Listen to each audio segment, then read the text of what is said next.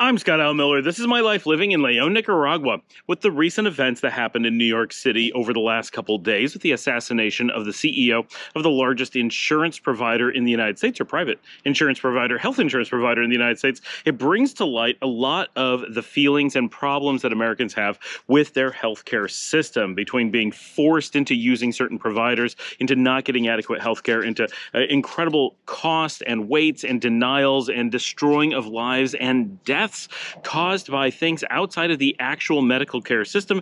This highlights a number of things that we really should discuss when we're talking about how Nicaragua and other countries interface with your own personal health, and things that you probably, if you really stopped and thought about it, would be aware of, but because it's not something that we're really acutely thinking about, you may not realize just how important these things are. So let's talk about how the ancillary components of your healthcare will change your life right after the bump.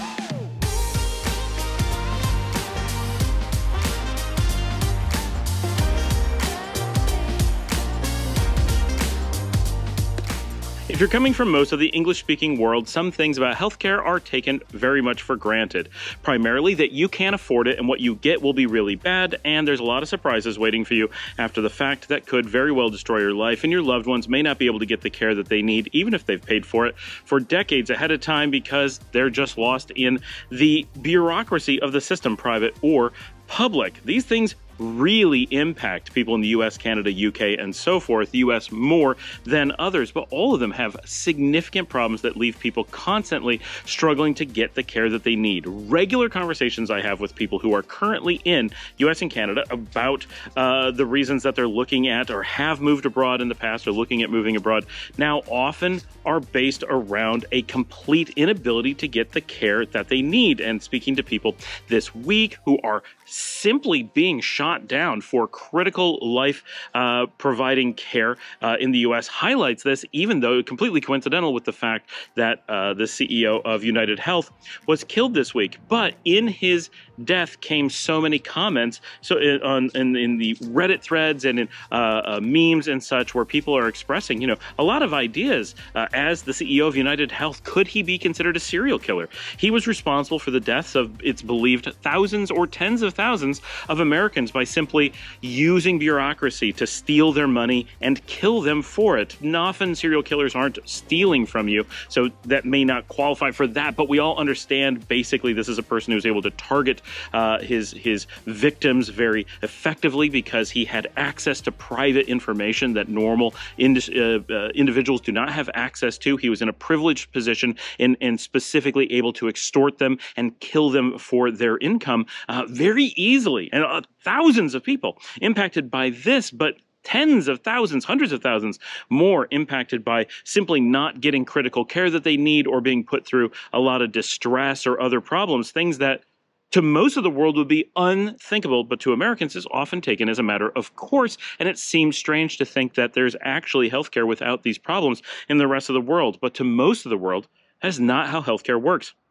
But not often when I'm speaking to Americans or Canadians about moving to Nicaragua or other countries that are similar, things that they're worried about are wait times for healthcare or simply the availability of specialty services. And so we're often focused on those things. Can I get really high quality care? Yes, better than you're used to. Oh, but is it affordable? Yes, better than you're used to. Oh, the wait times must be terrible. Nope, they're better than you're used to. Oh, but I don't have insurance. How's that going to work? Well, generally you can pay out of pocket cheaper than insurance would cost you somewhere else. For certain, I've never heard of anybody who's had to pay more than, say, 10% in Nicaragua what they would have paid over the same period of time in insurance, let alone medical costs, let alone worry and other things. So those are the things we tend to focus on, and they're super important, of course.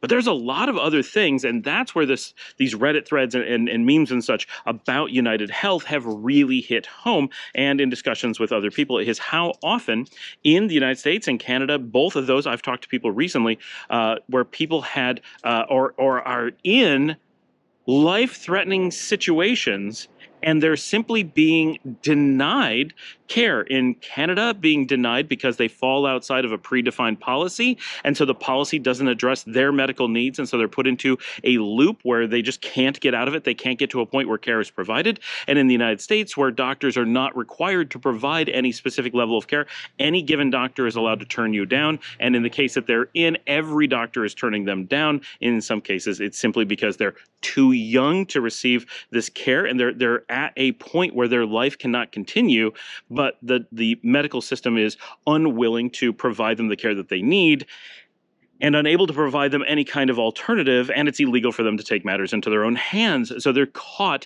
in a situation, in both these cases, two different countries, two very different scenarios, where the healthcare system is simply failing and they have no recourse except for to leave the country. Of course, that is the one thing. And we just talked about this, right? The power of American expats. I have a couple of videos, the power of the expat and the American expat, and talking about that this is, part of being an American is having this access to the right to the world. Not that the world owes us anything, but America empowers us to be allowed to travel around the world, to have the financial power to travel around the world. The U.S. works really hard to give us that power. Even if it doesn't work to give us health care, it does provide us access to the world's health care in a way that very few places do. I mean, it's not unique, but it is pretty good. And so we can look at being Americans in a different light and say that by being an American, I do have access to Nicaragua's healthcare. I have access to Mexico's healthcare. I have access to Switzerland and France and Colombia, some of the world's absolute finest healthcare, things that as an American, I can't get at home, but I can get abroad. And we often talk about that in Nicaragua, that leveraging your region is just part of being a normal world citizen. It's something that Americans often are taught in our local level, right? Our teachers, our friends, our social circles have a tendency to kind of enforce this prison mentality of America. But at the federal level, America doesn't do that. America fights really hard to open the world to us. So it's strange that at such a grassroots level, there tends to be this harming our neighbors, this mental abuse, Stockholm syndrome in a way, to try to convince people that they can't go act like global citizens and leverage all these rights and privileges that America has worked so hard to acquire for us. But you need to in order to be healthy as an American in many cases, or to be affordably healthy, if nothing else. So let's look at some of these things that came up in these discussions about United Health. One is denials, and we just mentioned that, but denials are a really big deal. When you're going for healthcare in the US and Canada, specifically, it is really common, and we hear from people all the time, and I've nearly died from this myself, where I went in with in my case, it was appendicitis, but people can go in for any number of things, and they simply get denied. Either the hospital and the doctors have the right to not take care of you, that they're not under any mandate to provide your health care. Maybe the system can't turn you down at a systematic level, but the individual doctors can simply deny you service because they don't feel like taking on the insurance responsibility or whatever. In most countries, if they turn you down and something bad happens, like you die, they're on the hook for having turned you down. But in the United States, they're on the hook for treating you. So they're encouraged to simply not provide life-affirming care. That's a really big deal, right? So in some cases it's much more minor, but you live with ailments or the inability to heal or an inability to work or whatever because the medical system won't provide an amputation, for example. They say, well, no, they're not willing to do that. Or now a lot of women are facing that they're looking for surgeries that will prevent future, especially women who are in a position where it is medically dangerous for them to become pregnant, and now there's a lot of care missing within the female space. So they're looking for preventative care, and that has long been denied in the United States. So one of the problems that we're facing there is that new laws are being put in place that only have the slightest ability of being in any way sensible if there's this other care that also doesn't exist in the United States. So it's a cumulative thing that as a woman, it can be extremely dangerous if you are simply in a life-threatening position and could be prevented from getting pregnant, that the system is actually designed, and ask any woman who has tried to do this, the story is consistent. As long as you're of childbearing ages, you'll be refused this care point blank 100% of the time. And the only means of getting that care for a life-threatening condition is to travel abroad and leave the United States. That's a dramatic case, but for me, just my appendix burst because the doctor didn't feel like dealing with it, just didn't want to talk about it, sent me home, pumped me full of drugs to make me not notice the appendix so he could get me out of the hospital. Those kinds of things are routine in America. Everybody who's done any amount of stuff with the American medical has these stories. I'm not unique, I'm not special, I'm just average in this case. So that kind of stuff, the idea that you can just be denied by the hospital and more commonly by your insurance. Well, I need this surgery. They're going to make me spend a year trying other things first. It's going to cost a fortune and makes no sense. There's hoping I die along the way or whatever. And we're not even talking about the VA system, which some people, I have personal friends who have died in the VA system because they were left to die, point blank murdered by the VA system. But I know a lot of you have had good experience. It's very hit or miss, and I understand it's improved over time. But we're not talking about the VA here. We're talking about the regular medical system. Regular Americans are constant, not that that's aren't regular Americans, but you know what I mean. People in the public space, in the just generic system, are being left in many cases to suffer or die, to be unable to work to capacity, and just living much diminished lives, because the insurance company doesn't want to pay out on their obligations. And remember, you are in a situation where you are, by all measures, forced to pay into this insurance. It's not actually insurance. It's actually a tax. It is hidden to make Americans feel like they're privatized healthcare. If there isn't privatized healthcare in the United States, that insurance is required, that makes it a tax. Black and white, there's no gray area. It is 100% a tax. You are taxed, but there's no government oversight of that taxed money. That taxed money is being handed to private corporations who act as an unregulated government agency and then have absolutely no benefits to be gained by providing the services that they are mandated to provide. And so it is in their financial benefit to skirt their responsibilities, to shirk their responsibilities, and to hope that you either just give up or pass away. They financially benefit from that happening. And so they work to some degree to do that, not 100% of the time, but there's always a financial incentive to do that. And the benefits of having a healthy and happy working economy don't apply to them. The people who benefit from that are the very people being harmed by this. The system is designed for failure across the board. All of the mechanisms that should be working together towards a common goal are undermined and short-circuited. So it is extremely common, absolutely expected, that you are going to be denied for care that you need in many cases, and at best you'll have to spend lots of time fighting for it, and in quite a few cases never get it. Often you'll be able to get it, but at great expense, and the thing that you've paid for, the insurance, won't be there for you. Any moment that you have to spend fighting for your insurance, that's you paying again, because that's your time and your money and your effort and your risk and your health care on the line and being eroded. Because if you're sick and you can't get care, you're going to keep getting worse. Now, in some cases, the delay is not a big deal. In some, it causes death, and most things are somewhere in between. This is a really major issue that people don't often really think about because they assume it's just part of the game, but it is absolutely not. In places like Nicaragua, if you need care, you get it immediately. If you need care and the doctors don't believe you should get it, you have ability to get it. Now, if you want free care and it's something that the doctors don't agree with you on, you're generally not going to get free care from the public system on a voluntary basis. But if you're in that situation, you go to the private hospitals and say, look, my leg is not working. It is a serious problem. Nobody can fix it. Therefore, I need it amputated. Well, they're allowed to do that. And they have a lot of experience in that specific thing because of the wars. But if you need that done and the public system says, no, this isn't the right thing for you, we don't agree, we'll do whatever we can. We're going to keep you alive. We're not going to let it deteriorate, but we don't think that's the right course of action. You still have options to go get that done. Yes, it'll cost you some money, but never will it cost you a fraction of what it would cost to just have insurance that gets denied in the United States. Think about that. In the US, it's common to spend $10,000 for insurance that doesn't even pay out when you need it to. And because if you try to use it, they will raise the cost of the services, so you're dependent on the insurance. right? A procedure that should cost $1,000, $500 might be listed at $10,000, but the insurance company gets a break. They only spend $2,000. So as long as your insurance pays, they only pay $2,000. But if they deny you and you still need it, you pay $10,000. It's a very tricky system. Now, of course, there are some doctors who then give you a discount to offset that because they feel terrible about that system, and that's great. But that's a unreliable mechanism. It's terrible that that is even allowed to exist. It should be that everything's at a set price that makes sense, and no one can manipulate prices of healthcare for emergency services when you're in an emergency state. You've already negotiated for your insurance. Your negotiation should be over, but instead they wait until you're in a position where you can't negotiate and they're extorting you for your life, and they start a new negotiation that you never agreed to in the first place, but there's nothing you can do about it. They're holding your life on the line.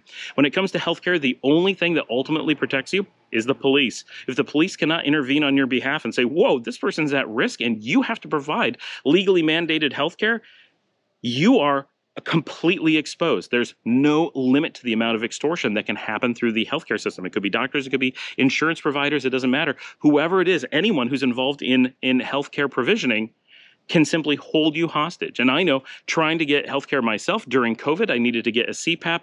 There was companies along the way who had no doctors involved. They were not part of the insurance. My insurance wanted me to get healthcare. My doctor wanted me to have healthcare. Everything was written. They had prescriptions, everything. And the actual company that provided the materials, they got the license for the region that I lived in, said, nope, you have to do all these things, pay us tons of money, do all these really dangerous things, because they didn't want to provide the services. And they basically made it that I'd be breaking the law and putting myself at major health risk in order to follow their procedures, and making it that I had to choose between one type of healthcare problem and another. And simply, they had purchased, not being medical professionals, not being insurance providers, they had absolutely no medical component to them, but they owned the distribution rights for the things that we needed, and they had the right to extort us for anything that they wanted. There's no oversight whatsoever. These are all just cumulative problems that we all feel when we work with the healthcare system, but we rarely put our finger on, and we rarely go abroad and examine other systems and say, how does it work somewhere else? How, would this problem exist somewhere else? How would it be handled? And realize that the things that we expect, those long delays, those worries about denials, those hospital refusing to do the thing that we need, not listening to the patient, the lack of advocation that you need, all of those things, when you come to most other countries, you're simply going to get those things instantly. They're going to go away. And that fear, that stress, those delays, that potential financial ruin, all of those things that will make healthcare less valuable. Even if you can finally, after months of fighting in the US or Canada, finally get that care you need, maybe you're going to get an amputation that you need. They could have done it on day one and done it for a tiny amount of money, right? All of that fighting over insurance, not only does it cost you money, it costs them money too. The entire system becomes outrageously expensive just to the American economy or the Canadian economy in general, because there's so much effort going into avoiding providing healthcare. For a fraction of the cost here in Nicaragua, they'll just provide your healthcare.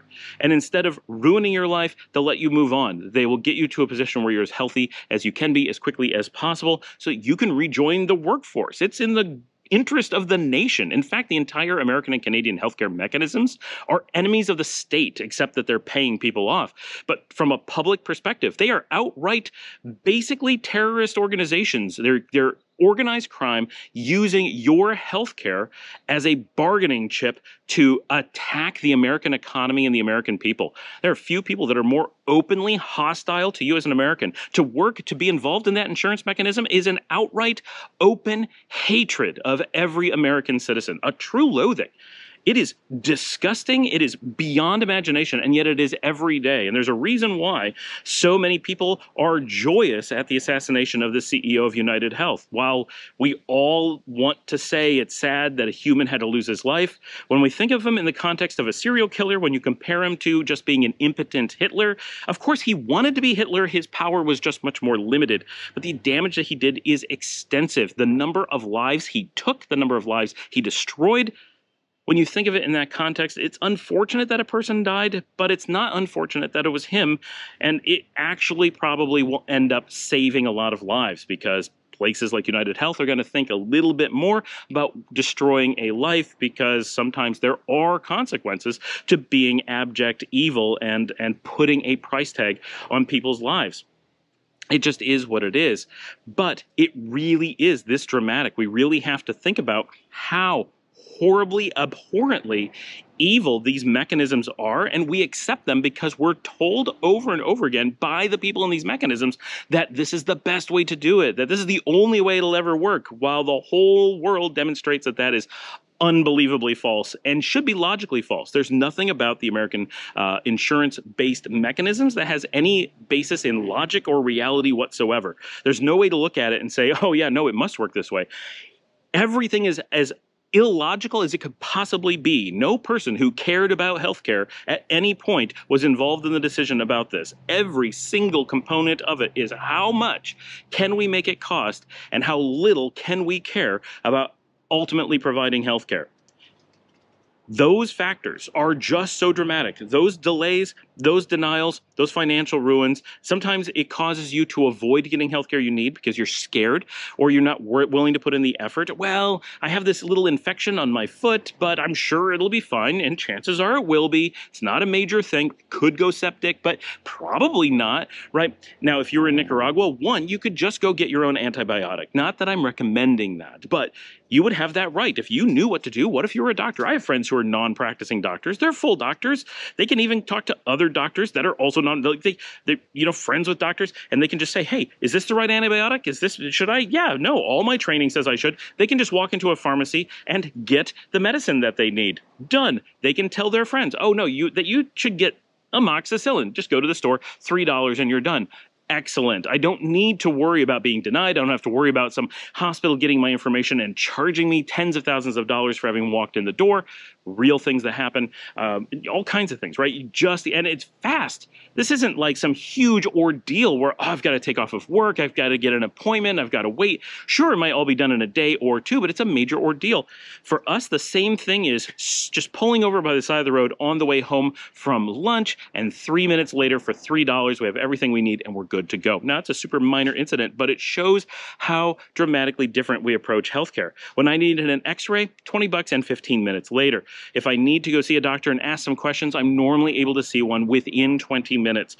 And for minimal cost, a cost so low that it'd be roughly a well-visit copay in most of the United States, which is often $10 to $15, right? At least back when I was in the US, it was $10. It's probably gone up now, but I'm just assuming about that price. So these are real amounts that I'm able to do that anytime. I know I can get answers.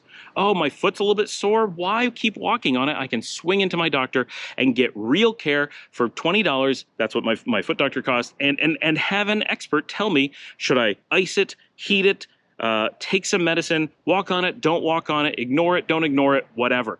Right? All these things are so important. It makes getting basic care a very casual thing. But Americans and Canadians are often, I can't afford the time to go do that. I can't afford the risk of that they might cause me problems. My wife one time visited a doctor's office, paid everything on the spot, gave him a credit card, got in writing that everything had been paid, and 5 years later, they were still extorting us for more money. Eventually, we got lawyers involved, we wrote reviews, we did a whole bunch of stuff, and eventually they backed off and admitted they had falsified all the records. I have friends who once delivered someone else to a hospital, and the hospital was able to ascertain his identity through some third-party means, illegally pulled his data and tried to slam him with medical charges from a facility he had never been admitted to. They literally just looked up his social security number and used it to try to extort him for money in Texas, right? Both of these were in Texas, one in Houston, one in Dallas. But these are problems that Americans face every day. Nearly every American at some point is being charged for healthcare they've never received simply because some healthcare provider managed to acquire their identity information. You don't have that fear in Nicaragua. That's reasonably never going to happen. And if it did, it's a flat out crime. It's identity theft, it's threatening, it's extortion. Those are things that the police show up about. In the United States, it's a discussion with your credit rating company, right? The degree to which they're allowed to just run roughshod over your freedoms and your rights is extreme. Those things go away. That feeling of safety is a whole different lifestyle down here. So those are big things. I can't overstate how much better your health improves when you're able to see a doctor at the drop of a hat to get honest feedback and everything is affordable so that you're not in a position, I don't know anyone who's ever been in a position here where they're wondering if it was worth paying for the care that was recommended. You know, it's always a discussion of, should I go with the public? Do I want to pay for the local private? Do I want to pay for the luxury private Managua? Do I want to bother driving to Managua? Do I want to just go, do I want to take an ambulance? Do I want to drive myself? Those kinds of things. Yes, those discussions all the time. But whether I should get the procedure they told me to, whether I should take the medicine they told me to, no, that never comes up because it's so affordable and it's so easy. Everything is designed for you to get the healthcare you need as quickly and simply and cheaply as possible, because having healthy people right away benefits everyone, and it's just the right thing to do. And in America, all those things are the opposite. Everything's a roadblock. Everything's and in Canada too, we're going to delay it. We're going to make it expensive. We're going to make you scared. We're going to make you question. We're going to make you, have to jump through so many hoops that probably you'll give up or fail at some point. And it also makes it that if you're rich and can afford an advocate and are really educated in how the healthcare system works, your chances of getting healthcare are quite high. And if you can afford to have a private physician, you're basically guaranteed to be able to get what you need. But if you are poor and don't have amazing healthcare, if you can't afford an advocate, if you're not super versed on the system, if you can't afford a lawyer to fight for your financial freedom, then simply visiting a doctor can be a life-destroying thing. So you go in with an infected foot and suddenly they accidentally, charge you for a heart transplant, and it goes on your record, and they extort you for hundreds of thousands of dollars that you can't declare bankruptcy and get away from. None of it that you did. Simply, they have the power to steal from you in such a way that there's nothing you can reasonably do about it unless you have deep financial resources to be able to fight them. And doctors and healthcare systems tend to have extremely deep pockets because of the way the system works. So their ability to protect against you is really extreme, and your ability to protect against them does not exist. Your protection. You have one protection in this case, and that is using your passport, using those rights and privileges of Americans to become expats, get on a plane or a car, a bus, and in some cases there might even be a train, and leave. Go across that southern border. The moment you're in Mexico, you are protected from a healthcare perspective. The farther you go, there's more and more options throughout the region. There are so many places you could go. Europe, Southeast Asia, great healthcare is available very affordably all over the world. The problems that you get in North America and the UK are relatively unique. You don't have to worry if those things are going to follow you. Reasonably, they can't. There's really nowhere in the world that is as bad. And that shocks Americans. There's so much marketing that goes into convincing you that you have adequate healthcare that it sometimes becomes plausible to feel like maybe you could believe that, no matter how illogical, no matter how obvious, no matter how much you're told it isn't true. It's like, but how could poorer countries be better? By not taking advantage of you. That's why, right? It is what it is. It's unfortunate that North America is in such a position, but it is. But you have the power. Nobody really feels badly in the system because they all know that you can fix it if you so choose. You have the power, the right to get on a plane, move to another country, and fix those things for yourself. It's unfortunate that that is the answer that they leave you with.